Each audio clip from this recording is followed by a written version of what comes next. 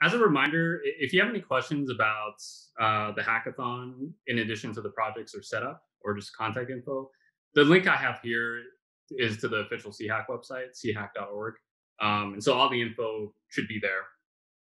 So as a preview, I have this tutorial notebook divided up into four main sections. The first is talking about coding slash Python. The second is about introducing Jupyter notebooks. The third is going to be the breakout room questions, and that's going to happen after the main lecture.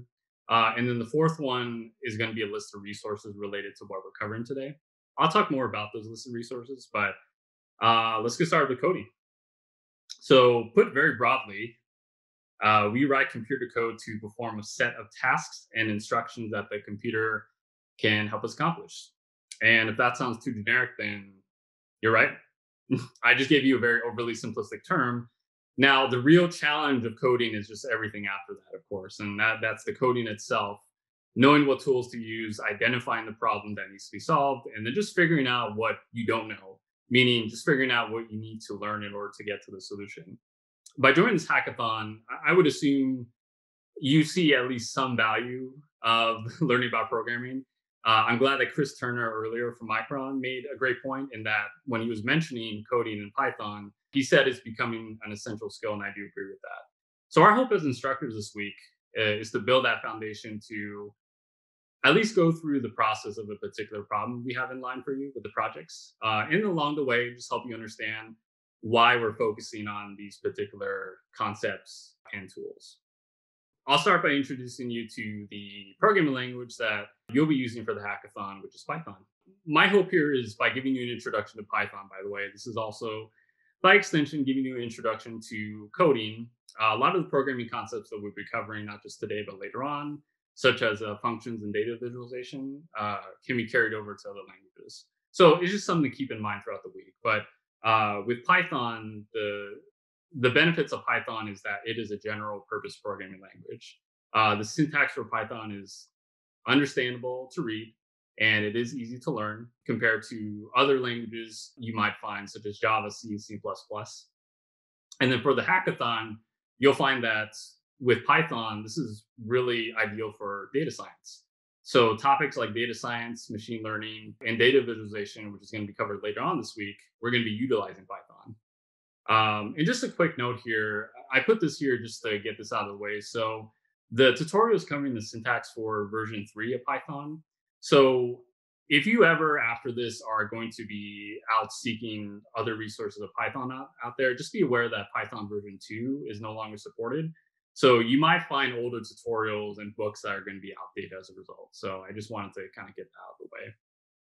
But to dive right in syntax, let's start with the basic function that's pretty easy to understand and provides some simple, immediate feedback, the print function. And this is also at the same time discussing a little bit about Jupyter Notebooks, but don't worry, we'll get to that section in just a bit. But printing output to the console is just as simple as using that print function. And in the parentheses here, which is part of the syntax for running a function in Python, is whatever it is that you want to print out. In the case of this notebook, if you wanted to execute a code cell, meaning if you wanted to run the code cell, you can either click on this play button here next to the cell, or you can use the keyboard shortcut Control Enter on a Windows. And if you're on a Mac, it's going to be Command Enter. But in here, I'm just going to hit the play button, and you're going to see what happens. Eventually, we'll see. Maybe. Okay. That shouldn't take that long if you're on a local computer. But here in this case, you get immediate feedback where it says, hello, C hack coders. So this echoes out whatever you put inside the parentheses, and that's what the print function does. Variables can be created just by typing the name of it as you'd like. And variables is just going to be the very next section after this. So I'm just giving you a little preview of what we'll be covering, but it's going to help us store and reference data for later use. But if I wanted to create a variable to store information, let's say I wanted to create a variable called sum school, sum underscore school, and I wanted to set it to the value of the University of Washington in double quotes, I would put the name of the variable that I wanted, followed by the equal sign, and followed by the value that I wanted. And this is what's called assigning the variable to value or initializing it. So when I hit the play button, you notice there's no output, and that's the point. This is just initializing the variable. This is not going to spit out either the variable name or the string value unless there's an error that we come across. But in this case, we don't have it. So you may then want to use that created variable elsewhere. And in this case, let's use it as part of the function we just learned earlier. We want to output the value set for some school by inputting that variable name into Python's print function. So in order to do that, I'm going to use the print function again, but this time instead of typing hello C hack coders, I'm just going to put in the name of the variable that I just created one cell ago, which is some school, and that should print out, as you can guess, University of Washington. This takes a step further by just outputting what we initialized earlier here. And all pretty simple stuff, but this is just to give you kind of a preview, at least the basics of the syntax here. A key part of coding is just understanding which functions you need to use for accomplishing a particular task and knowing when to create one of your own. But that's going to be covered later this week. What I just gave you was a very basic example of a function that is built into Python that is already available for us. So let's start with the first exercise. So if everyone has their keyboards ready, let's go through our first coding exercise, and let's try typing print hello world in the empty code cell below. And by the way, yeah, so I want to mention too, as we're using the interface, we're also kind of learning Google Colab and the notebook environment, but you can expect me to cover this later on in the section more in depth. But here in this case, I'm just going to type print hello world.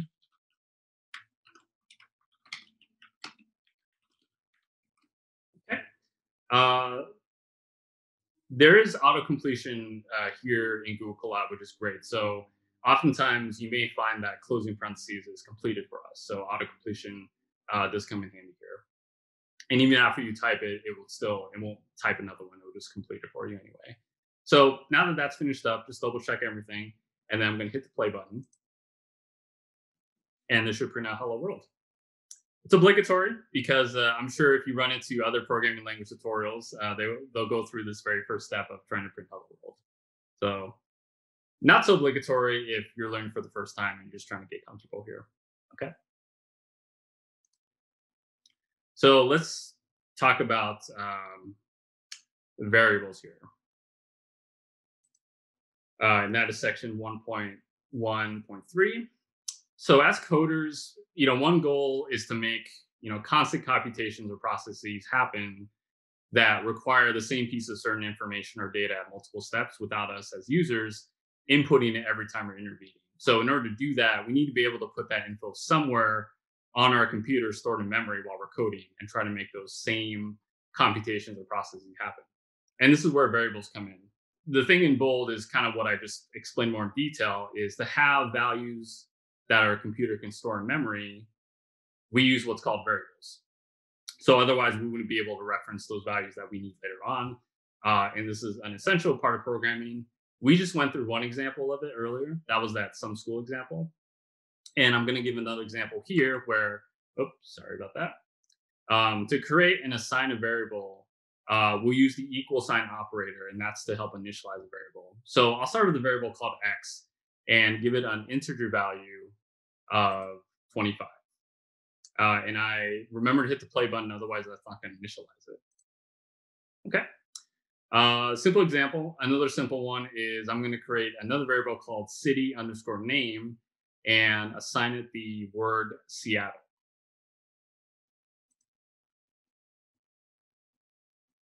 And then when we need to use these values again, we retrieve that variable by referring to it by the variable name that we gave it when we first assigned it, which we did earlier, again, with some school. So that X variable we made can be used later, and we can use it as many times as we like. But in addition, we can also modify those existing variables. So let's try and do that. Let's change the value of X after we print its initial value. So what this cell should do is after it prints this, or after it runs this print statement, we should first see 25.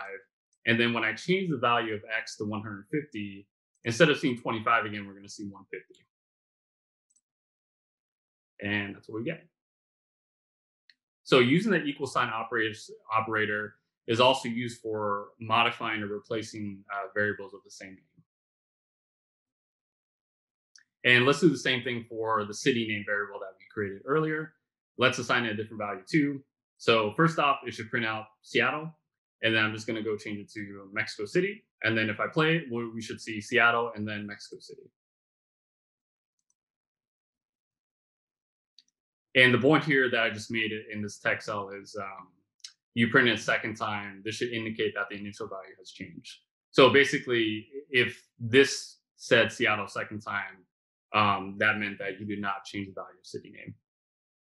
Okay, so now let's dive in and talk more about those types of variables. So what we did was just kind of show two different types of variables, and I'm going to talk a little bit more about it. These are more of the common data types in Python. So the first one I want to discuss is a string. So we've seen that before from not only some school, but city name. So strings in Python, you can just think of them as a collection of characters just wrapped around quotes. And a string can represent any kind of info depending on how it is used, such as a person's name, the name of the city, like we just showed before, or a complete sentence. So below here, I just have examples of 4 string variables that I type below. I have another variable called another city name set equal to Gotham. I have an example sentence that says this is a sentence. I have another sentence equals to this is another sentence. And then I have some name equal to Michael Scott. So if I hit play here, this should initialize those variables, meaning we can use those variables later on, whether we need to print it or put it in another function. The other 2 variable types that I'll discuss for now are integers and floats. The integer, in this case, you just want to think of them as data that can represent any positive or negative whole number. So do you remember the x value we made earlier? That would be an integer. So that variable would be considered an integer in Python because of the initial value we gave it. And below here are some examples of some Python integer variables. So for example, it can represent a number, which I called some int. It could represent a zip code, which the variable zip code I have is just represents the zip code for the UW campus, or it could represent some monetary values, such as the dollar amount for the contract of NFL quarterback Patrick Mahomes. And yes, that's $502 million. So it could represent anything. And then there's something called a float in Python, and that's considered any number with decimal point values. And this is going to be the main difference between a float and an integer. Now, the examples I have here, I kind of explain them as I go, but for talking about those decimal point values, some examples are going to show an arbitrary number of decimal places after that point. And then there are going to be ones less than 1, but they don't necessarily require the 0 left of decimal point. So the y equals 21.0, that's going to be a float. And if I were to say that's going to be, if this is going to be 21 and that's it, then that would be an integer. But in this case, this would be a float. And then half in this case is 0.5. I'm going to set that equal to the variable name half, and that's going to be a float as well. You can have the value of pi here. I can't remember how many digits I went past. I went on some website, but I just gave up after I think 15. But it can be as many numbers as you like, and that's going to set equal to pi. And then you can have something specific like I have here, again, sports related is 0.398, which is the field goal percentage of NBA player Paul George during the 2021 playoffs. And this is an example where there's not a 0 at the end, but this will still be valid syntax. We'll go ahead and play that.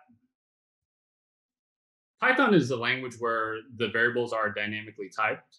And what I mean by that is you don't need to declare the specific type of variable when you initialize it at the time. So to kind of explain that further, I didn't have to say float half equals 0.5, or earlier I didn't have to say string some name equals Michael Scott. Other languages like Java and C and C++, they require you to initialize the type. So one benefit of Python that is the reason why, as Chris mentioned earlier, why it's become so popular is because of that feature is that it's dynamically typed. You don't have to worry about specifying that in the syntax. So when we executed x equals 25, that automatically turned into an integer because the value is 25. And because that's a whole number, that's going to turn into an integer. So likewise, if I were to say instead x equals 25.0, that's going to make it a float type because of the 0.0. And you can check the type of any existing variable if you use what's called a type function in Python. That's built in. The city name variable we created earlier, we can confirm that type if we run the function type and then put in the name of the variable. And that should give us, I'm going to play it, str, which represents string in Python. So it's not going to say string the full word, it's just going to say str. But that gives you an idea of how you can check the type of a variable, especially if you have code that you're collaborating with others. That can be very useful. But that's an example of a very simple function. I don't want to get too much into functions, but that's just one example of it. So exercise 2, let's create our own variables. Let's start by initializing a variable called 100 and assign it an integer value of 100 in the code cell below. So I'm going to do 100 equals 100. Okay, so that should work. Again, we don't get any output because we're just initializing the variable. And then the next variable, we're going to create one called best school, and we're going to assign the string value of University of Washington. So I'm going to do best.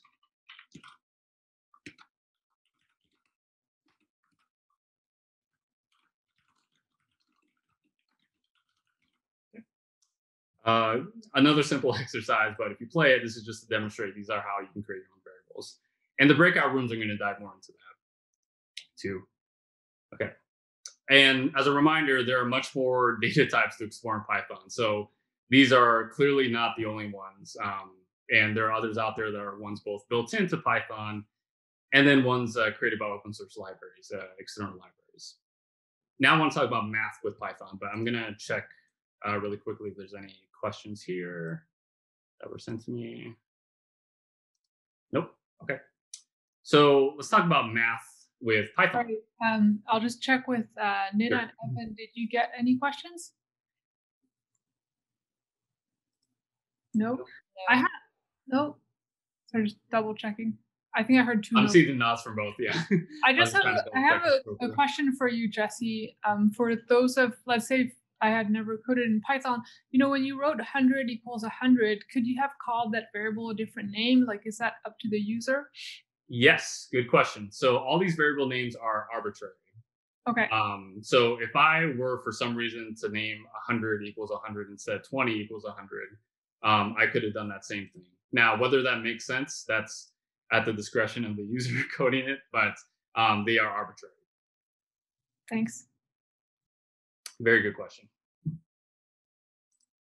And of course, you want the variable names to make sense. I would think at least, but maybe that's just me. I think okay. A good nod from Dave. A good nod from Dave, yeah. So math with Python, there are all kinds of mathematical operations you can code with Python from the start. And in more complex mathematical work, there are external libraries available. But here, I'm just going to go over briefly some of the syntax in Python to perform some of the basic math. And you might find with tutorials that deal with this kind of concept is you can almost use Python just like a calculator. But to start with the most basic operation, if we add 1 with 1, we can do that by using the plus sign, which is the operator for addition in Python. Self-explanatory, but this should output 2. And for subtraction, you can do the same thing, only in this type of syntax, you're going to use the minus sign. It also works just like how you expect here. So if I were to run 45 minus 32, you would get a value of 13. Multiplication, and by the way, other languages kind of share the same operator syntax. You'll find if you ever learn other languages down the road. But for multiplication, you're going to use the asterisk in Python. So if I did 12 asterisk 90, that's the same thing as 12 times 90. If I hit the play button, that's going to equal 1080. And you can combine as many math operators in one line as you'd like. So I'm not going to say all these, but if I were to run all these, I would assume it's going to give me the right answer. And based on the data type, so I'm going to talk a little bit more about data types again when I try to bring both of these things back together. But based on the data type, you can perform the same math operation for variables. So suppose I create a variable a equals 12 and b equals 24. and let's say they're already defined, I can multiply the two variables together by simply referring to their names and using the asterisk like so, A asterisk B. So this is the code cell of what I just explained here. So I have first A equals 12, B equals 24, and then A asterisk B. So if I hit the play button here, this is the same thing as saying 12 times 24, which should give us 288. So this is just to show you don't have to hard code the numbers. You can set them equal to variables and still use the math operators that I just demonstrated here. Okay, moving on to exercise 3. So this time, this exercise is just to kind of help discover 2 on your own. So for the first one, let's try typing 14/4 here, and let's see what it gives us.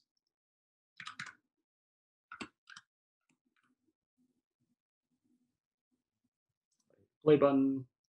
So 3.5, as you might guess, if you look at it, that means it's dividing it. So just by typing the computation here, and when we see the output of 3.5, you can recognize that the slash is a division operator. Now, for some of you who are already more advanced in Python, yes, I do recognize there's another division operator. That's why I said a division operator. It is not the division operator, but we'll get to that in the breakout room. But I just want to just point out because I'm sure there's going to be someone pointing that out. But yes, the single slash is just one division operator.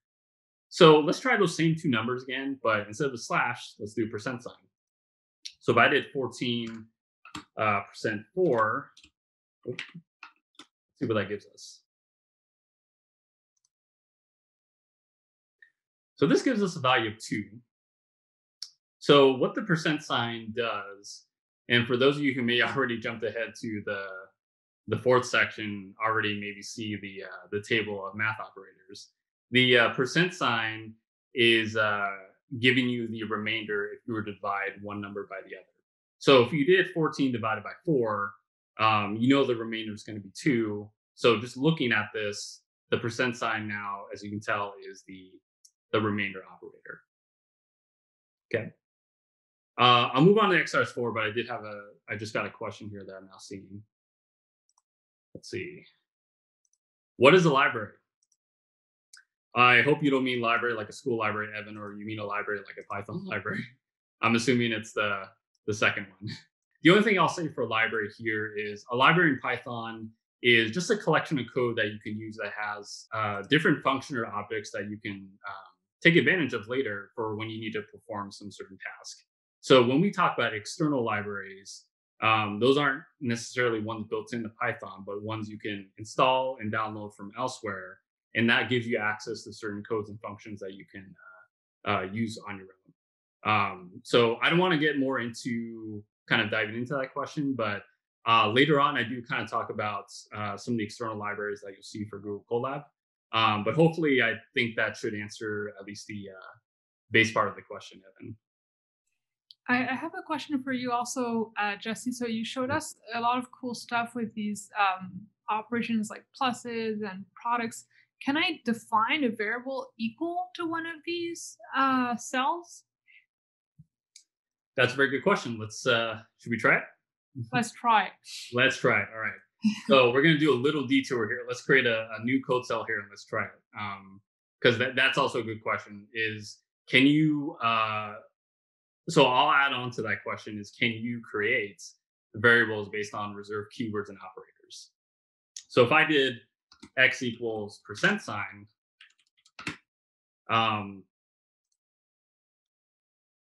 this is what it gives me. So if I did x equals plus, or let's just do slash. Let's try that. So we get what's called invalid syntax or a syntax error.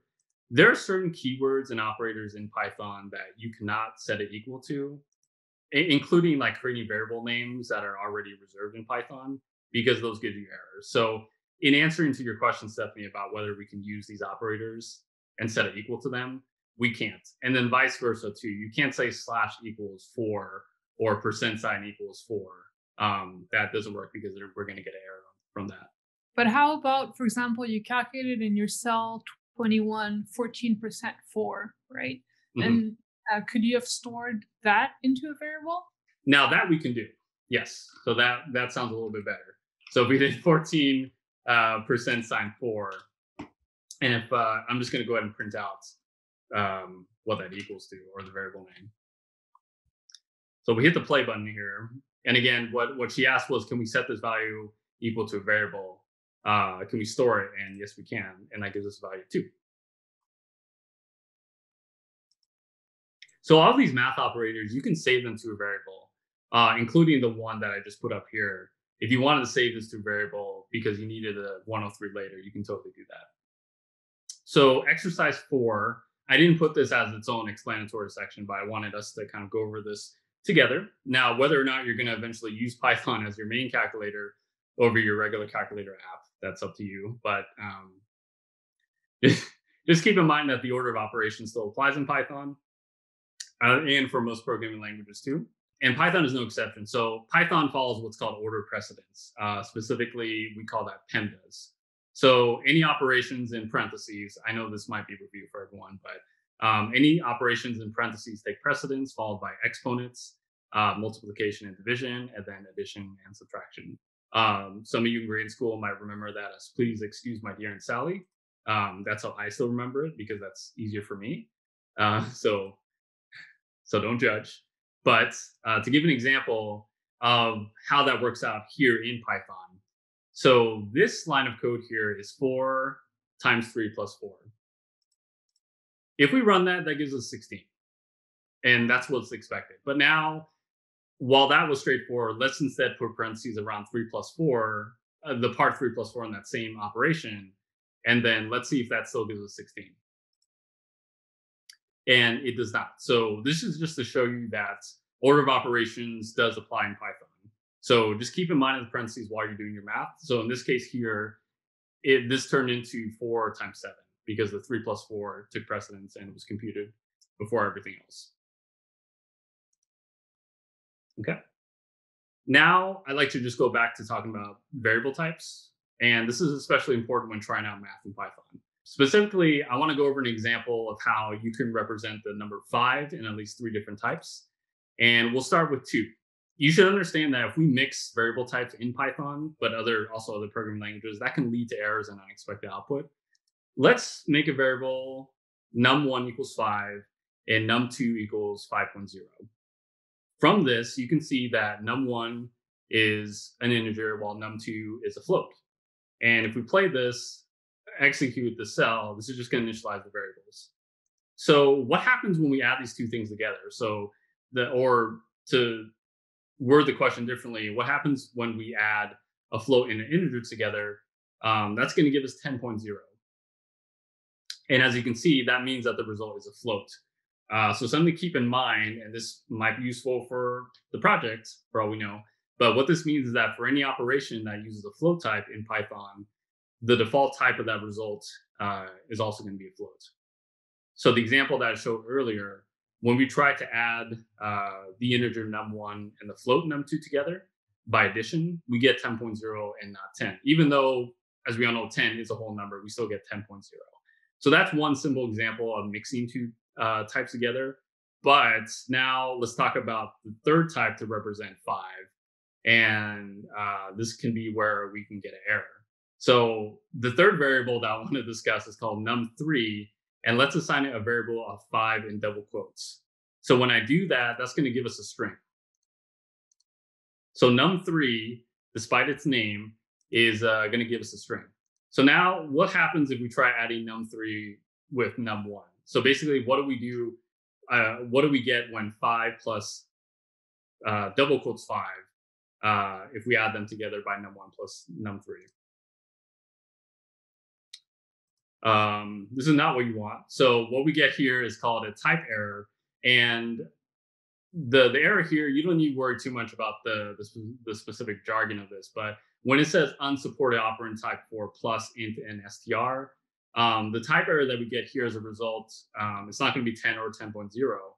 But we receive a type error because Python doesn't allow you to perform math operations with an integer and a string together. So because num1 was an integer and num3 was a string, even though just visually that 5 is a number, but because it was wrapped around double quotes, that becomes a different type in coding. So in that case, this gives us a type error, even though the string represents a different character. So the same goes for if we were to combine num2 and num3. So earlier we had num2, which is a float. And here's the question, is the output any different? Nope, because, well, kind of. Instead of saying in, it says float here. But we still get the type error. So this just, again, goes to show there's certain types you cannot mix together. And I just wanted to give a simple example of it by using a number that we recognize and that we can represent 3 different ways. So there is one workaround that I don't want to get too much into because, again, like I said, later this week, we're going to be talking more about functions. One way you can kind of work around this is to use what's built into Python that converts different types. So the built-in floats, parentheses, and int parentheses functions are ways to convert different types. So if we were to convert that num3, which is a string, that double quotes 5, and wrap it around, or wrap the int function around num3, that becomes now an integer. So if we took that one and added num1 together, num1 is the integer that we created earlier. We hit the play button, now it works. So now we don't get a type error. Now we actually get the output of 5, or output of 10, 5 plus 5. And again, I don't want to go over too much of the intricacies of these type conversion functions, but just know that in this specific example, this works because we had a string that was convertible to begin with. So a fourth way to represent 5 is the word FIVE, but unfortunately we cannot convert that because that's a word and not a number. So if we hit the play button here and we try to run int num3, we get the value error. Again, you don't need to worry too much about the errors here, but that just means there's no way of knowing how to convert FIVE. I had another question here from Stephanie. What would have happened if you had done int 10.5? So if I did int 10.5, even if this was set to a variable, I could have done the same thing. I'm gonna comment this out. I'll explain that in the next section. But if I did int 10.5, this gives us 10. So if you took a float and try to convert it into an integer, it basically takes out everything that is right at the decimal point. It doesn't round up, but it just kind of takes off the 0.5 part and turns it into a 10. And that's what we see here. But very good question, Stephanie. Thank you for bringing that up. Now for recap, we give an introduction to Python and some of the basics, which includes printing outputs and forming some basic math. But a little bit of a detour here that I want to talk about is adding comments to your code. It's something that I'm wanting to show early because I recommend picking up the habits as soon as you learn coding. The reason why you want to add comments in your code, or at least the purpose of it, the many purposes, is you can use it to describe the functionality of your code. You can set reminders to kind of fix an existing issue in your code. So you can have a comment on there that has like a to-do list, or you can clarify some details of your code for yourself and others. So there are many uses of comments. So in order to create a comment here, you're going to use, okay, let's see. So I know the symbol has many names, but I'll just use the one that's now like more popular for better or worse, a hashtag. So if I were to use a hashtag, and when the Python interpreter sees the syntax, it doesn't run that as code and instead recognizes it as a comment instead. So for example, if I had the math operation 2 plus 5, we could add a comment on here that describes what this performs. So the comment that I added here after the hashtag was adds 2 to 5, so we get 7. This is a no-brainer, but this is just a simple example of creating comments in your code. So if I play it, we're still going to get 7, and it's not going to output anything here because, like I said, once Python sees that hashtag, it recognizes that as a comment and doesn't try to run anything from there. You can also put it on a separate line. So I have the same example here, but the comment that I put is now in its own line. And when I run this code, again, we get the same error-free output because of Python's recognition of the hashtag. So you can also use the syntax for code you may not want to execute, but maybe save for later revision. If you want to do that, you just simply add the hashtag at the beginning of the line that you wish to comment. In this example here, I originally had two print statements, and I commented out this line of code so you won't see the statement printed is the first line. And then the second line is there should be one line printed for the cell, and it should be this one. This is very meta here, but if I were to print this first one, that means I only get the second one, the second print statement, meaning I only get the second sentence. There should be one line printed from the cell, and should be this one. Sorry, I just had a question here. No, so you cannot put a hashtag at the very end of the code. It doesn't turn into a comment. So let's just run a quick exercise here. Earlier, we already established that the percent sign. Jesse, I have a quick question. If you put a hashtag at the end of the line, will you get an error message though? Well, if we try it here, we do not. Awesome, thanks. Yeah. So this gives us the remainder, and so one comment that we could put in here. There's no one way to kind of write this out, but we can just say the remainder from 25 divided by 7, and this would still be valid code. And by the way, there are also multi-line comments in which you can use a pair of 3 quote signs, and so in between the pair, you write more long-form text or explanations. I don't have an example of that here, but you can ask me in the breakout room. I can give you an example. It's just not something you absolutely need to know at this moment. But overall, commenting your code is a good habit to build. So for those who do end up, with a position or a career with some programming or data science, more often than not, you're going to write code that if you don't write comments or make good documentation of at that time, it's going to become difficult to read after a while of not looking at that same code. So what I mean is the code you write in the present moment might look almost foreign to you months later without making those same important annotations about specific lines that you're going to forget what it accomplishes in a few months. And especially for the hackathon, if you're sharing that code with others, they'll probably ask you questions about certain lines of code, and you can save both yourself and that person some time by commenting whatever script or notebook you gave that person. So that's why I make it a point to talk about it here.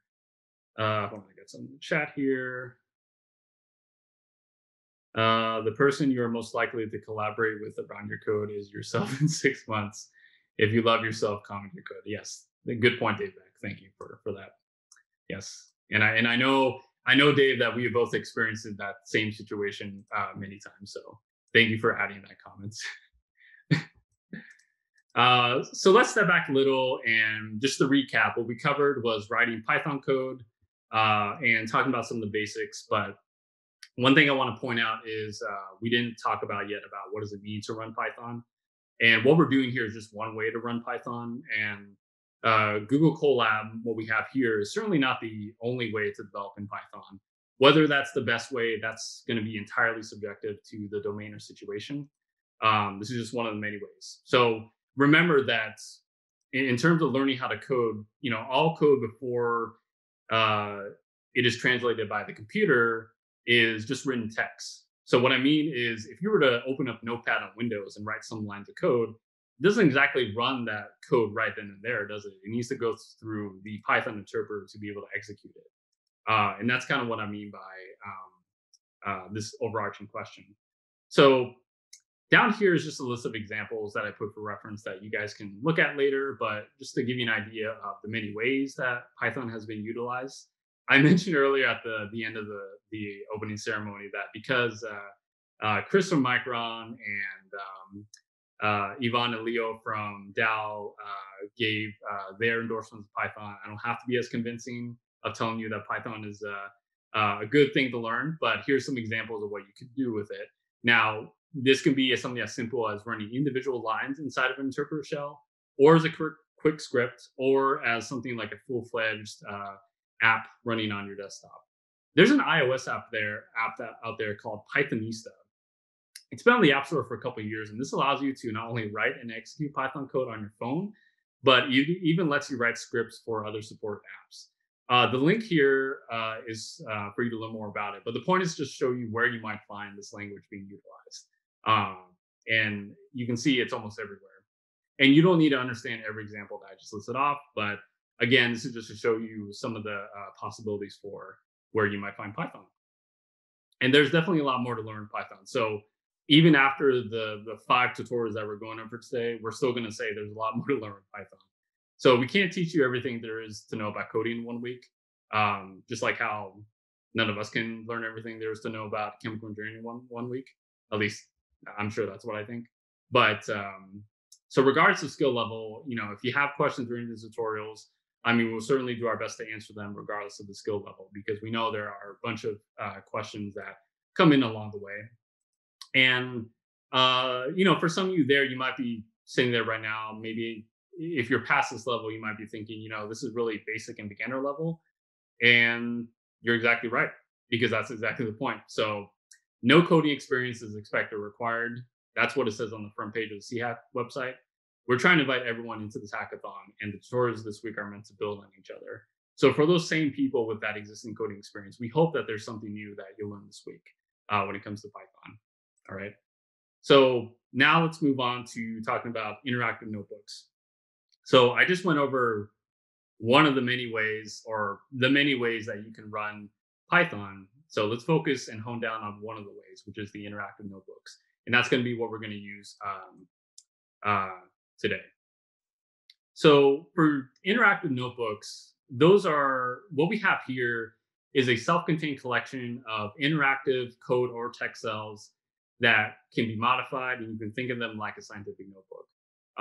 So the thing I put in bold here that I want to make sure you remember is by allowing us to combine code with formatable text images or interactive data visualizations, this gives us a great way to share and collaborate with others on our work. To kind of explore that, we're going to, again, hone down on this interactive notebook and talk about Jupyter notebooks. So Jupyter notebooks is based on what's called interactive Python, or IPython. Now, to talk about this whole kernel and engine running behind the scenes to make this all possible, that requires a lot of discussion that deals with computer science knowledge and terminology that just isn't something we should discuss right now with what we're trying to discuss. But the point that I'm trying to make here is that this is where the IPYNB extension comes from. So the extension that you found here, this I.IPYNB, that comes from interactive Python, the extension itself, and where the kernel is. So the notebook format itself, this allows for more ideal presentations of ideas and data analyses over just plain text or code comments that I covered earlier. So what I'm going to cover here is just a few examples of some things that you can do. By no means do you have to understand any of this, but this is just to show you some examples. So earlier we talked about running code cell or initializing variables in a code cell, and we can do that here. We can also write functions that can be used later on in a notebook.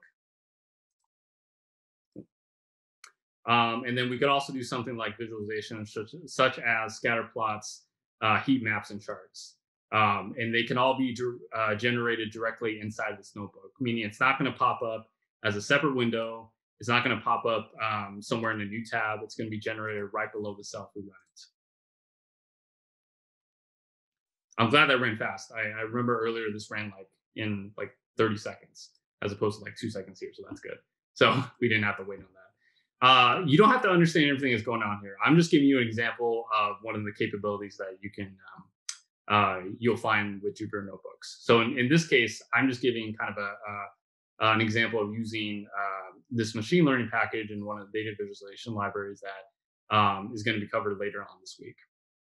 And then some other examples that I've listed down here are just other ways you can think of Jupyter notebooks being utilized. So reports on data analyses, just straight up data visualizations, technical writing, scientific research with code, and then what we're doing right here, tutorials for students in a hackathon. That's the benefit of Jupyter notebook. Now, before I dive into these next sections, which are going to be almost repetitive and self-explanatory, before we dive into those, I recognize that I know I haven't mentioned the term Google Colab, which is what we're looking at right now. I've only talked about the term Jupyter, but don't worry, I'll connect those two terms together towards the end. But for now, just keep your attention on working within this notebook. Okay, so code cells. We already saw a bunch of code cells earlier. And so to basically create one, you can either go up here to the insert and then select code cell. So that's one way to create a code cell, or you can hover your mouse down to the bottom of the cell. And when you do that, you're going to see these two buttons pop up, and then you can click on code cell here, text cell, and that should create a code cell. Okay. So far in this tutorial, you've been creating entirely new code cells and executing them from a few exercises. So let's edit an existing cell of Python. So remember, we had our first exercise that printed hello world as the output. So let's try to have to edit a code cell, because the way it is right now, this is going to give us an error. So let's hit the play button here. We get what's called the syntax error, unexpected EOF while parsing. EOF stands for end of file. So the exercise here is, what do we need to do to edit it to make it run successfully? As you can see, we have that left parentheses, but we don't have the right one. So we need to include that in order for us not to get that error anymore. So let's play it again. And that's just one example of editing a code cell.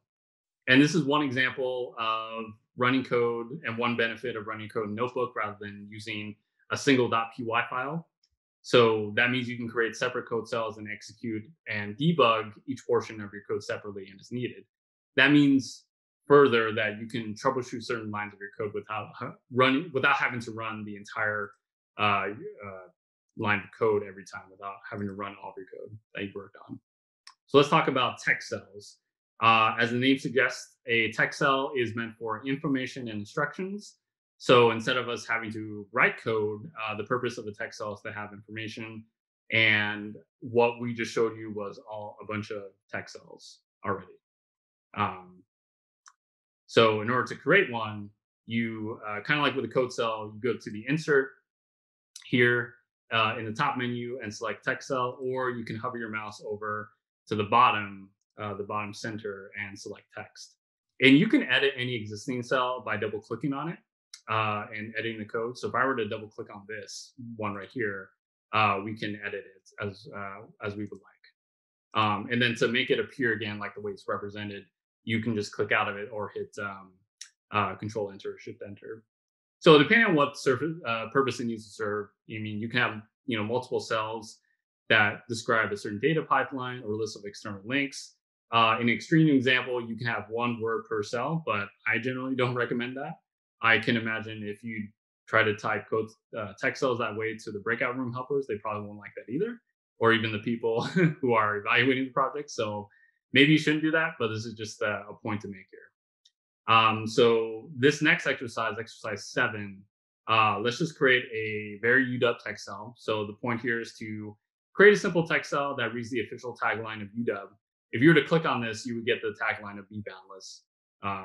Sorry, spoiler alert. But if I were to add a text cell here, that gives us the editor for the text cell. And some of these symbols might look familiar, like as you would if you were to edit like a Word document, a Google Docs page, or a WordPress page. But in this case, we're not going to do any adjustments for now. I'll just call it Be Boundless. Okay, and then I'm going to run the cell. Now, if you notice, it does give a preview here. So you can see what it looks like even before you make it official. Okay, and there's a code cell.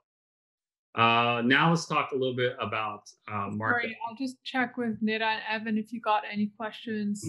I did not. Evan, a million? Nope. 10 million. All right. Okay. I think you're good to go. Thanks. Cool. So text cells support Markdown syntax, and this is a way that you can render and format plain text. And this gives us more control as a way to design our text with beyond just plain representations of it. So just beyond the visual. Markdown is optional, but it enables you to transform and annotate your text in a way that, if you can think of it like as within a web page or here in a Jupyter Notebook, it improves readability and gives you at the start just a set of formatting conventions that's easy to learn and write. And I will say right now that Markdown is a superset of HTML, just to throw that out there. But discussing HTML is beyond the scope of this tutorial. So instead, I have links below later in the notebook to provide you some resources on HTML if you want to learn more about that. But that's not required to learn Markdown. So this exercise just dives right into it, dives right into Markdown. So the first exercise is creating a new text cell below the official UW tagline like before, only this time let's add 5 hashtags at the beginning of the line. From the output, how does the symbol change the formatting of your text compared to earlier? So I'm going to create a text cell here. I'm going to include the boundless again. And then at the beginning, I'm going to add those 5 hashtags. Hold on a second. Let's see. Oh, I think I might have had this problem before. I think when I was trying this in Jupyter Notebook instead of Google Colab. So in this case, I'm just going to have the 1 hashtag. But if you notice here, it creates it as a header. So if I run this, then we see this as a header. So instead of it looking as the same font size, we have it represented as a heading here. And so next, instead of using just a hashtag, let's try adding 2 asterisks both before and directly after the tagline. So again, I'm going to add a new text cell here, the same tagline, be boundless. And then I'm going to add 2 asterisks both before and after.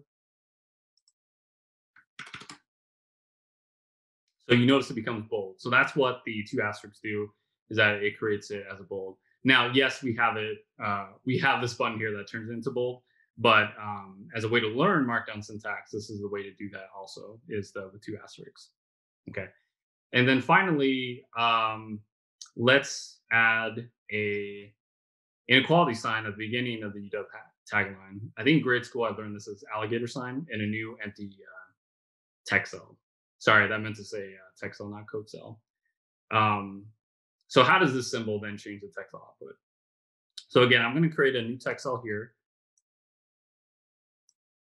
And then if I put in the alligator, let's see, hold on. If I put in the alligator sign here and do be boundless, you'll notice that there's this gray vertical line that appears. So what this does is that this creates whatever text you have in front of it as a block quotes. This might be useful if you're referencing, if you're quoting some article or quoting somebody, that this might come in handy. But this is just another syntax that you can use if you want to use block quotes. So there was a question, a very good question that Stephanie noted out. So in a code cell, so yeah, earlier I did try the hashtag in a text cell. So just keep in mind that in a code cell, if you do multiple hashtags, that's still going to be a comment. Okay. And later on in the breakout section, you'll learn more formatting syntax with Markdown. And I do recommend at the very least trying out Markdown, but on just like a blank Jupyter notebook, because that's going to give you a way to just experiment with all the different formatting that it has to offer. And the reference section that I have here later gives you, that I'll go over later, is going to give you a list of resources to learn more. So this is the last exercise, but just a reminder, please double check the type of cell you're running in the Jupyter notebook. I'm just going to say this word for what's inside here, but it can be easy to mistakenly write something in a code cell when you actually wanted a text cell instead. So for example, if you look at this, what happens when you hit the play button on this particular cell? So the problem here is that we get a syntax error because we accidentally put this in a code cell, because Jupyter Notebook thought that you were running Python code. And obviously this was not meant to be Python code. It's supposed to be in text cell. So just keep that in mind if you accidentally hit one button or the other mistakenly. And it's easy to kind of convert it too. And then, because I think even in Jupyter Notebook, you can just convert it just right away, or you can copy and paste it.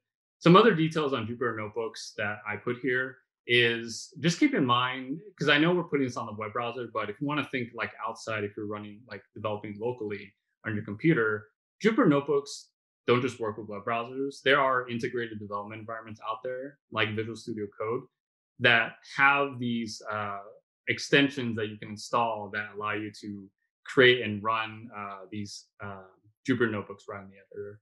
And Python actually isn't the only language supported by Jupyter. So you can also run notebooks with R and Julia as well. Those are two other data science languages. So you have to add specific computing engines for them, but I'm just giving you a heads up. Jupyter is not just for Python. And then lastly, for notebooks, both in Jupyter and Google Colab, you can integrate them directly with GitHub repo. So if you're ever kind of building a GitHub repo, you can connect these notebooks pretty easily. So then this kind of brings it back to what we're looking at right now. So what does this all have to do with Google Colab? So I've just been talking about Jupyter Notebook, but I haven't really talked about Google Colab per se. And the simple answer is that Google Colab is based on Jupyter Notebook. So everything we're doing here, both the notebook platform and this machine that we're technically running on, that's what you see here on the top right, where you see RAM and disk, that's hosted right on the Google Cloud platform running in your web browser. So locally, there's no need to install Python or any external libraries on your computer. And this also means that if we were to do this on the cloud, then that also means that the person we're trying to share and work our code with, they also do not have to install any local Python installation or have any external libraries that our shared notebook may rely on. And so that's why, therefore, finally, that's why we are using Google Colab for CHAC 2021. And this includes all the tutorials and projects. And as I mentioned earlier, we're trying to invite this for everyone out there. So you can even technically try to run this project on your phone. And you can do that because it's all on the cloud, on the web browser. And as a reminder, you can view our information about the setup at this website. This is the specific link, chac.org/setting up. So Google Colab, as a note, it comes with external Python libraries pre-installed. And you've seen an example before of it when I back in the cell over here.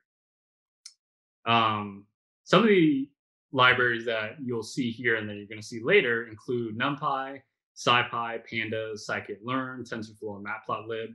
You don't need to know about what any of these 6 do for now, but just know that this is what's included with Google Colab. So you don't have to worry about installing these for the hackathon because they're already there for us. So to view the full list of install packages, you just run this command. I include this just to show you, but the exclamation points at the beginning and both this command itself, this is outside the scope of the tutorial, but if you ever want to run this sometime, this gives you just a list of the external libraries out there here included with Jupyter Notebook. So Google Colab also allows you to upload files either directly from this icon here with this button, or sorry, I'm bringing back the table of contents, or from Google Drive to use inside the notebook. So one last note that I'll make about Google Colab before I talk about the resources and then eventually the breakout room is these notebook files can also be shared and edited collaboratively in real time, like other document types in the Google Drive /workspace ecosystem. So for those of you familiar with Google Docs and Google Forms and Google Slides, it works kind of the same way here. So the share button up top allows you to invite others to edit, and you can adjust the viewing and editing permissions. You can also review the revisions history of a notebook. So this all changes save, you click on it, it'll take you to a new screen that gives you like the revision history. And then under file, you can quickly save and download the Jupyter Notebook.